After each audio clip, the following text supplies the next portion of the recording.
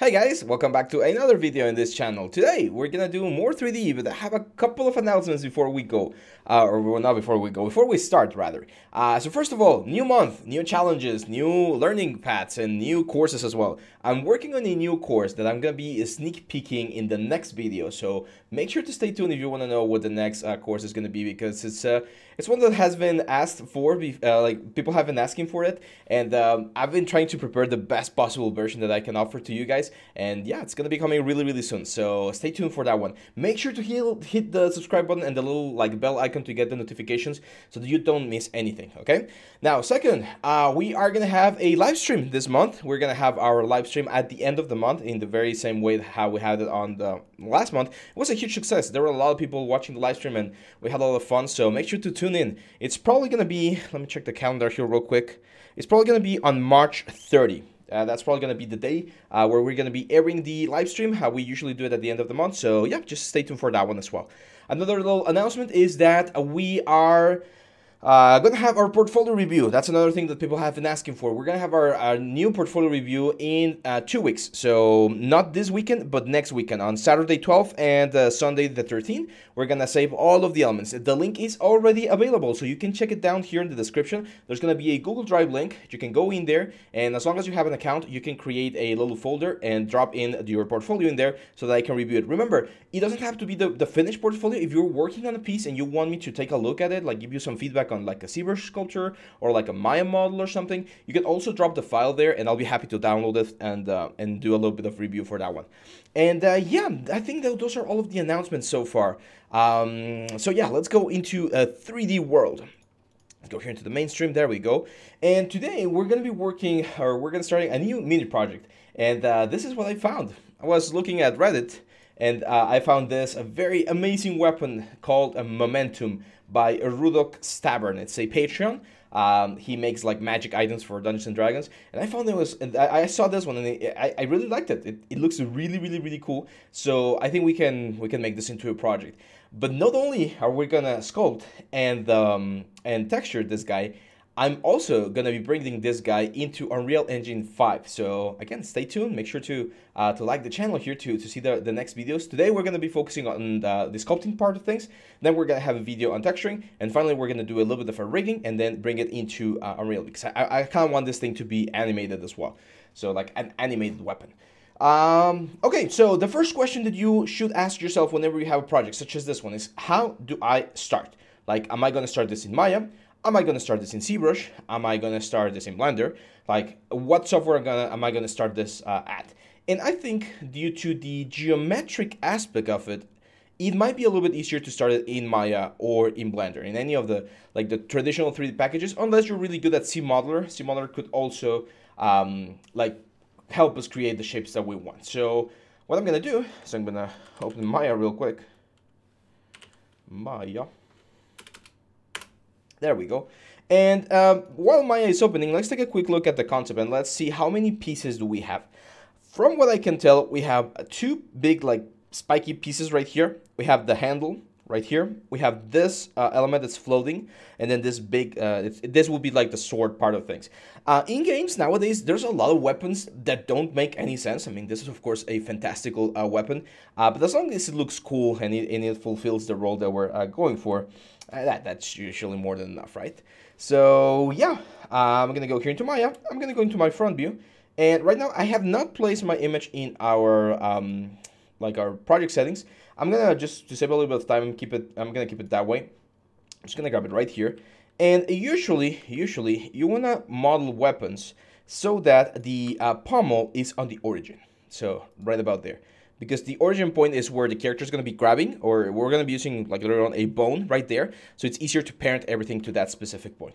Now, of course, this image has a little bit of perspective. So here's where our artistic approach is gonna come into play, and we're gonna be modifying a couple of things to make sure that this looks as nice as possible. So let's start with the big blade. I think that's probably the easiest one.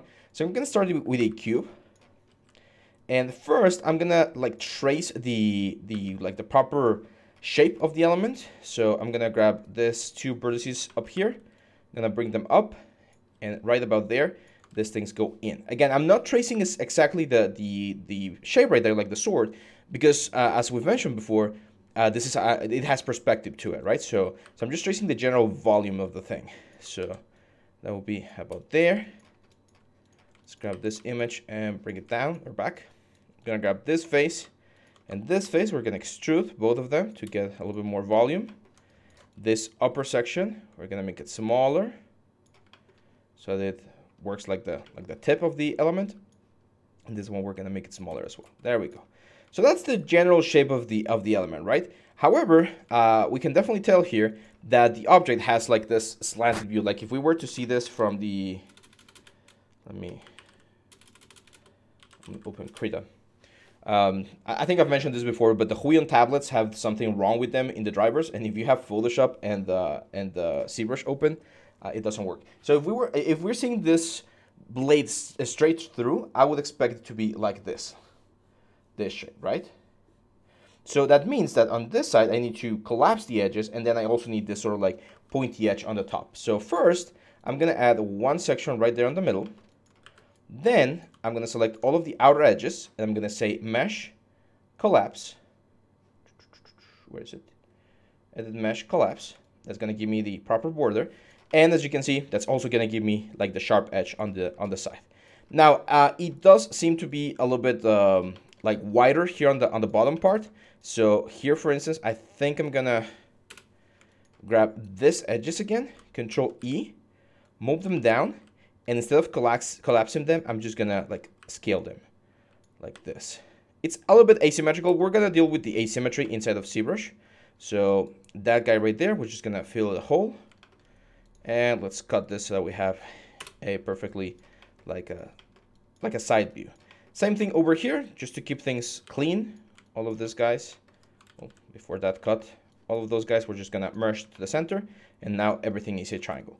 Seeing it from the side view, one thing I do want to do is I want to grab this guy right here, just give them a little bit more sharpness like that. So now the shape of my sword is looking nice. Now I'm gonna help myself here a little bit. I'm gonna just bevel the whole thing, give it 2 segments and a small fraction, and that's not really gonna like do anything, but give it like a little bit more like a sharpness, like the sharpness that I'm going for. Because eventually we're going to turn this into Dynamesh. Like this is not the topology that we're going to be using. We're going to be doing something completely different. So now we have the first piece, that's fine. This piece right here, that's pretty much a cube. As you can see, it's a cube. It's rotated 45 degrees. Quick trick here, press E and click, and you're going to select like the option. I'm going to change this to discrete rotate so that it rotates in steps. Now I did change something here. I'm gonna double click the rotation tool, and on the step snap, I'm gonna change this back to 45, or actually 15 is usually the number. So it's gonna be 1, 2, 3, that's 45. I'm gonna freeze the transformations, and then I'm gonna do 1, 2, 3. Or actually nothing, we're just gonna keep it like that. And I'm trying to think. No, actually, we need to, it is a cube, but it's not like a perfect cube. So it's like a 45-degree cube. There we go. So something like that. It's a little bit more like it, I think. Or if this is becoming a little bit too complicated, no problems. We just rotate this around. Let's do 45 degrees. I'm going to add a middle section. And then I'm going to select that middle section, scale it up, and then just grab the top points and the bottom points and scale them down, and then scale them up, and that gets closer to the shape that we're going for. Again, the little blue thing that I'm seeing there, no need to worry about it just yet. We're going to be adding that later on inside of ZBrush. The whole thing, I also want to do a quick bevel to the whole thing, just 2 segments to make sure that we don't have any triangles. And that's it. That will be my shape. I think on the concept, it's not like perfectly round, so I'm gonna freeze the transformations and push it in a little bit on the Z-axis, so it's a little bit flatter. There we go. That's the second section of the sword. Now for the next section, I can see that this is kind of like a hexagon, because I can see this flat section right here, and then this like sides to the whole thing. So I'm gonna go with a cylinder and change the options to 6 sides. It's going to be like a 6-sided cylinder. Again, it's in perspective, so don't worry too much about that. Let's move this thing down. It's like the beginning of the hexagon. And then these things right here, they're squares. I can see that they only have 4 sides to them. So I'm going to go with a cube. I can see that the cube is rotated like this, and it's probably rotated like 45 degrees angle right there. Let's select the lower face, that one, Control E, and then Control E, rotate this on the camera view so that we match it right there, and there we go. Can move this a little bit there, and I'll probably want to make this vertices smaller, probably flatter as well. There we go, because it seems like from that point it breaks off and it creates this other like spikes. So that's how we get that sort of like shape. It seems to be, again, face transformation just slightly slimmer on this side, so it's not perfectly like square. And then this, of course, we're gonna mirror. In this case, it's gonna be mirror world on x-axis positive, so that we bring it to this side. There we go. Now this piece right here, as you can see, it goes in. So I'm gonna select this vertice, Control F11, Control E, push this in, and then just scale this in. That line seems to be a little bit like higher, so I'm gonna add one more line right about there. And with Control and click, I'm just gonna like move this thing forward like this. And again, I would expect this pommel not to be perfectly circular and be a little bit more like a plane shape right there. Yeah. Now I do think these are a little bit thick here on the inside, so I'm gonna move them and scale them. Same for this ones, just to make them a little bit more aesthetic, and so that the little like rhomboid shape that we have there fits a little bit better. Now, a very easy way to create those spikes is just grab that face, and I'm gonna say Control E to extrude. I'm gonna extrude all the way to the top, like that. With my cut tool, let's cut right there. Again, cut tool. Let's go to object mode. Cut tool. There we go. Now this face is right there. In face mode, I'm gonna get rid of them. Let's move them closer to where they're supposed to be, which is about there. Then we make them a little bit bigger. There we go. As you can see, they're not perfectly aligned, and we're gonna be changing them and moving them around. Like they're like magic stones, so no big deal there. And that's it. I can just delete this thing again. For this one, let's just select object mode, and I'm gonna say mesh fill hole. That's gonna fill both like square holes that we have there. And now we're gonna again mirror. So object mode, right click shift, mirror. We're gonna mirror world on the positive side. I think I don't have my Karnak thing turned on. Do you guys know that there's a superhero named Karnak from Marvel? He's from the Inhumans. He's one of my favorite superheroes. He's got a very cool power. There we go. So now, of course, like I can see that they're like slightly asymmetrical. So for instance, this guy, I'm just gonna move this vertices like down here, and this vertices like over there. Yes, there's gonna be a little bit of extra work inside of ZBrush because we're gonna have to mold them separately or sculpt them separately, but it shouldn't be that much of a problem. Now, grab all of them. We're still missing this thing down here. So for this thing, again, you can see that it's flat. So if we see it from the side or from the front, it's also gonna have this sort of shape, with the difference that it's gonna be cut in the middle, probably, because it has the hole, right? So this one, I think it's a little bit easier if we very quickly trace it. So here's how I'm gonna do it. I am gonna go into Mesh Tools, create polygon, and we're gonna create one big poly right here. And then with Quad Draw, I'm just gonna draw like this guy's right here going around. I don't really care about edge loops because again, we're gonna be sculpting. This is just like a basic sculpting thing. Let's center the pivot point, move this thing to the side, grab all of the inner vertices, snap them together, and with X, snap them to the grid, like that. Now, we're gonna mirror this. There we go. We can fix some of this like pointy area down here. There we go. The size seems to be a little bit bigger, so I'm gonna make it just slightly smaller. Extrude to create this. And now I'll just grab the outer edge and collapse. Mesh Tools, edit mesh, collapse. And that's going to give us the sort of effect that we're going for. Of course, we can exaggerate the intensity. Let's center the pivot point. Exaggerate this, like the intensity of the collapse, like this. And of course, I can see that this thing merges onto onto the piece, right? Like about there. So I would expect to have a little bit more volume here on the outer side. So I might be tempted to just give it this a bevel, just a small one, not super intense, just something to have there. And there we go. So we have the base mesh for our sword. This is just, again, this is just the base mesh. We're not doing, or we haven't done any sort of like sculpting just yet. This is just the base mesh. So I'm going to grab everything, combine it into a single object. It's going to be easier that way. File, export selection. Oop. Well, first I'm going to triangulate everything. So mesh, triangulate, just to make sure that there's no n-gons. File, export selection. And now I think it's important to export it to our assets folder. So Nexttut Live, assets, let's create a new one. Let's call this Momentum. That's the name of the sword. This guy created a very cool abilities for this weapon. So for instance, I think you could throw it and it would continue to move. It was following like the 3 laws of movement from Newton. So I think one of them is an object will continue in motion unless an external force affects it. So this thing would move forward, and if it hits something, it would damage it until a certain like distance. Really cool, really creative, to be honest. And the art is amazing as well. So yeah, now let's jump into ZBrush. We can close Maya. I don't think we're gonna use it anymore. I'm looking at the time right now, and it'll probably take us one more class to do to do the whole thing. So I'm gonna start with the basic like sculpting right now, and then we'll continue working on another video probably, because even though I would love to make a 2-hour-long video, unfortunately the algorithm in YouTube does not like when you do like super long videos.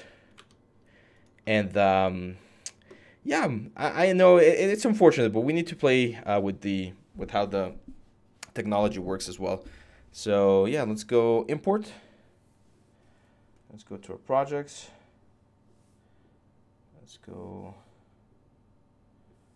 Nexttut Live, assets, and look for Momentum. There we go. Select the base mesh and open. Now this is an FBX, so it's gonna ask if I want to import anything else. I really don't, so I'm just gonna hit OK. There's the asset. Hit T to go into edit mode. And we're ready to start working. So the very first thing that I'm going to do, so I'm going to go into geometry, I'm going to go into Dynamesh, and I'm going to turn on polish and turn on Dynamesh. Now, as you can see, what's happening here is, since some of these objects are really close to each other, we're kind of like combining them, and that's something that I do not want. So to avoid that, there's a couple of different ways. One, we can increase the Dynamesh resolution, and the higher the resolution, the less likely things are going to be like joining together. But the easiest and most like professional way to do it is to go into polygroups. You can see right now everything is a single polygroup, and just say group auto groups. Over here, auto groups. So now every island that's detected as a single island will be like polygrouped differently. Now I do want to keep the handle as a single one, so I'm going to press Control Shift Alt, and I'm going to hide this polygroups right here, like that, so that only the pommel is right here. And I'm going to say Group Visible, and now we have one polygroup for each piece. Well, except for that one. Let's select or hide all of this, guys. Actually, just Control Alt click, and I'm just gonna invert the selection and start hiding this guys, so that we have that guy. Let's invert, hide that, invert. There we go. Now again, group visible, and we should only have this polygroups. Those ones, I'm also a little bit concerned about those ones. Like all of that, that's not good. We want to keep everything as a single polygroup. So again, let's do an easy one. Let's do other groups first, and then I'm just gonna hide like all of the polygroups that I don't want until we only are left with this guy right here. Now we group visible, and now we should have only like this amount of polygroups. Geometry, and we hit groups as well, and click Dynamesh. And now, as you can see, each group will only Dynamesh with itself. Yes, we'll get some artifacts here and there, but that's fine. It's part of the element. I do think I need a little bit more resolution. Let's do Dynamesh, and there we go. So now, as you can see, we have a really nice effect here. Now, the hole here didn't like properly create the Dynamesh that I wanted. So I think the best way to do this is use our knife curves, this ones. So I'm gonna just try and delete. Oh, ZBrush did not like that. No problem. Let's just go back. That's one of the issues with 3D, right? Every now and then software will crash. Yes, it says it will try to recover something, but I know ZBrush, he won't. Import again. There we go. Let's just quickly go over the the polygroup process. Oop. Oop, there we go. And I'm gonna say polygroups, all the groups first, and then Control Alt, hide all of the polygroups that I don't want, those ones, and then group visible. There we go. I have this is my custom interface. If you guys want it, let me know and I can throw it in there. It's just a couple of shortcuts up here to make it a little bit easier. So I'm gonna turn the groups and polish on and dynamesh. There we go. Now, one thing I do, I think we can do, and it might make things just slightly easier, is to split this into different subtools. So now that they have their own polygroups, it might be easier to just say group split here on the subtool menu. Just hit OK, and that way we're gonna have one tool for each particular one. So let's start with the pommel. I'm gonna say dynamic solo, so that we're only working here on the pommel. And as you can see, the whole looks a lot better. I didn't really change anything, but it definitely looks a lot better. And I'm gonna be using train dynamic. Let's start with train dynamic. Let me open the concept here. There we go. You guys can use full PureRef or any other like software to look at the image, but I'm gonna be using just like the Windows image viewer. Let's go into ZBrush. And let's start doing the effect. So the first thing I want to do is I'm going to use my move brush to start giving this a little bit more of a buried edge, because when we were in Maya, we were like we didn't have an option and we had to do this symmetrically. But now we can actually work asymmetrically, dynamesh, and start pushing things in a nicer way. Now this is going to be for games. This element. I want this to be going into a game. So one thing that you need to take into account for games is games hate when you have things that are super thin or super small, like this guy's right there. So even though the edge is super sharp, I'm actually going to use my train dynamic here to start like pushing the border and creating a sharper edge. That's also going to help the retopology process, because every time you have a 90-degree angle in games, it becomes really difficult to do what's the word? All the required elements. For some reason, I feel like dynamesh is not working as I would expect it to. Is it the resolution? Might be the resolution. Let's up the resolution a little bit more. There we go. That looks a lot cleaner. Let's just smooth that out. And sculpting rocks is really fun. I always find it very like relaxing, very like cathartic. I'm actually gonna remove polish for now. I think it's hurting us more right now than it's helping. So yeah. So looking at the concept, we have a lot of like changes in silhouette here and there. We definitely need more resolution. Like we're only at 11,000 points, so that's way too little. Let's increase this quite a bit. There we go. It should be a little bit better. There we go. So as you can see, the detail now is looking a little bit nicer. So it's all about, in this case, I'm just using train dynamic, and that's all I need to create like a change in the silhouette to make this thing look a little bit rockier. Later on, yes, of course, we're going to be using alphas to describe the form a little bit better. But for now, I think this is quite nice. I'm going to add a little bit of volume here and on the other side. And then with train dynamic, I want to create this sort of hexagon shape that it had. Kind of like a support. Very organic, right? Like we want to keep this thing very organic, it's a very nice like sculpture exercise, because we don't have to follow like specific pattern or anything. We can go a little bit crazy here. Over here, I see some big chips on the rock. So for instance, with my clay buildup, I'm gonna start like removing a little bit of rock here, and then using train dynamic to kind of make it look like a big hit, right?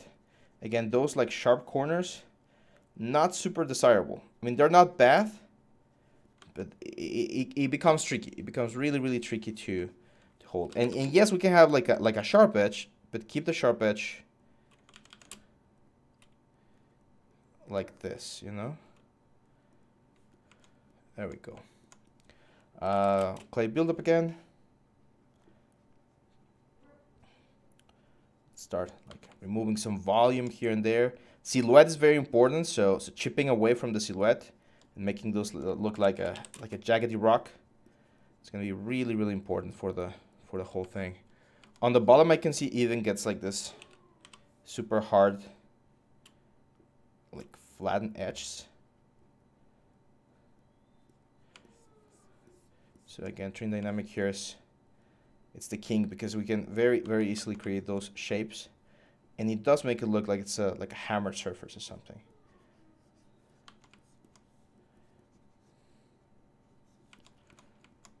There we go, I like that. I'm gonna remove some volume. Even adding some volume every now and then is also a good idea. It's gonna give it more life to the whole thing. And you can keep some of the hard edges, like for instance, some of this right there. There's no problem if we keep them, because it's also gonna help hold the shape of the rock a little bit better. See some spikes in here. Again, some volumes being moved in different areas.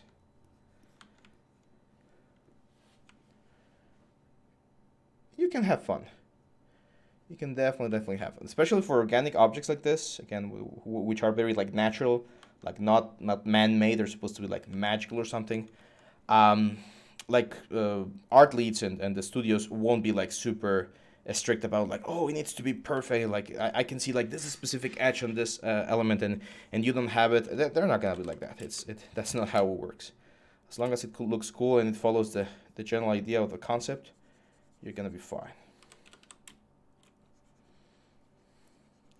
Kind of want to mark the division there, where it starts becoming this sort of like little legs to the side. Because I do see on the concept, I do see like an indentation here. So with the diamond extender, I'm gonna just create this sort of like change in silhouette to indicate that that's where that like rock is split. Maybe it's a different rock, and we get this effect. I also see like a strong bevel like here, so we might wanna like maybe bevel this piece right here. I don't know, kind of looks weird. Kind of like how it was looking right here. Again, let's keep pushing over here, adding some sort of detail. And the tricky part as well is, since we're doing this asymmetrically to make the sword look really cool, we're gonna have to do it on the other side as well. So it's gonna be a little bit of extra work, but it's gonna be worth it. Now, some of you might be wondering, when should we do like symmetrically things? Like, could we have done this as a symmetrical sword? Yes, of course. If your game needs to be like really optimized, then they're probably gonna ask you to make it like symmetrical. But I'm thinking this could be like for a God of War or something, and that means that we do have usually the poly budget to play around with a lot of volume or a lot of polygons, and that means that we can make things asymmetrical without really causing any performance issue. One of my teachers, and I mentioned this to some of my students very recently, used to tell us, whenever you're doing like a portfolio piece or preparing something for a project, don't limit yourself on like poly count and poly budgets and stuff like that. That's the kind of thing that they are gonna tell you. Right now, no one's telling you. So if you can make this thing look super badass by increasing the poly count a little bit in certain areas, go for it. Like, go for it. No one's stopping you. No one's gonna be like, oh no, your portfolio is not optimized. No, they're gonna worry about whether or not your portfolio looks cool. And then once you're working with them or for them, now that's the point where they're gonna be like, okay, like you're gonna do this piece or this character, and we need to be this optimized. And of course, you need to know how to do it. But usually, we all know how to do things like simple low poly stuff. So just a matter of adapting. There we go. I like it. I like it. Now, I'm following the principle here, and if you've been holding for the past 28 minutes, then congratulations, you're going to get a final nugget of information here for this specific weapon.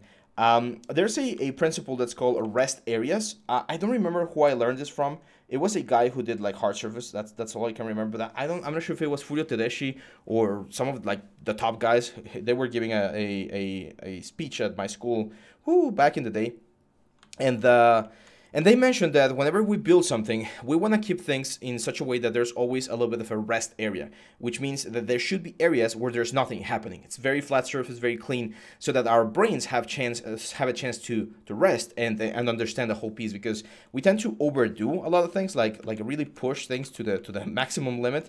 And when we do that, the problem is we don't leave any time for the brain to process things, and then it's not as clean as we might want, right? So like this flat areas that we have here from the original piece, I'm gonna leave some of them I'm gonna leave some of them there.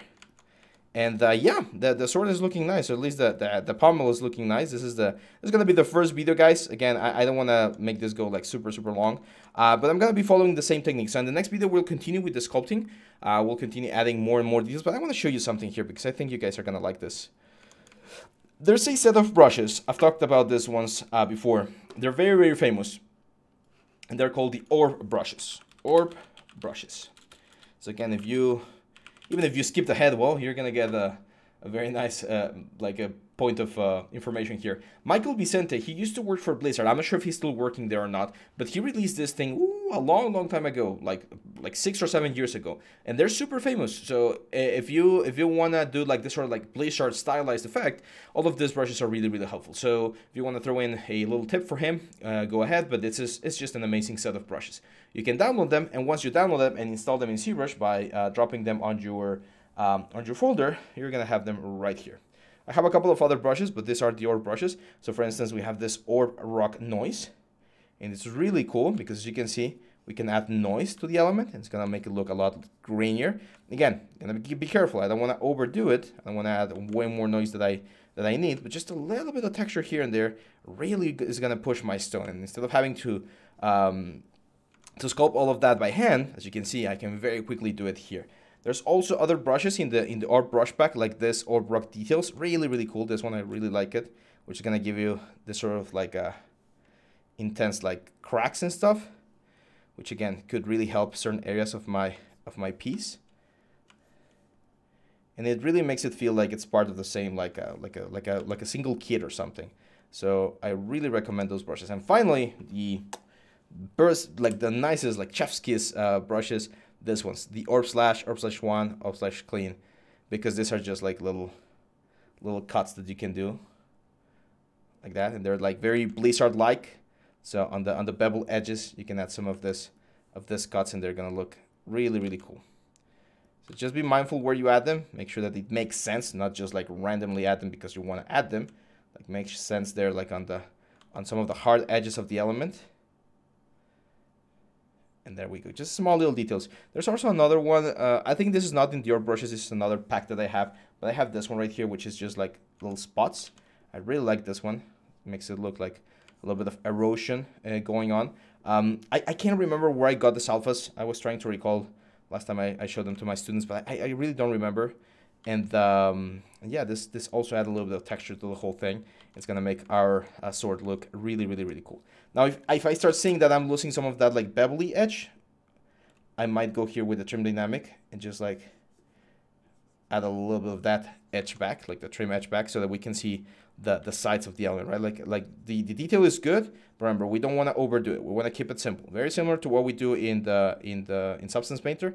We want to keep it simple. We want to keep the primary shapes stable, and yeah, that's pretty much it, guys. So I'm gonna stop the video right here. We're gonna continue with this media project throughout the week, so probably throughout the weekend as well. And as I mentioned, eventually we're gonna get this into Unreal, and we're gonna have our character like running around with this like stone sword. So yeah, that's it, guys. Make sure to like, share, subscribe. It really helps the channel. It really helps our views. And you know, more views is more support is more tutorials, and that always keeps us pushing forward. Thank you very much for everything, guys. Make sure to leave a comment as well. Interactions really help us with this whole algorithm thing. And I'll see you back on the next one. Bye-bye.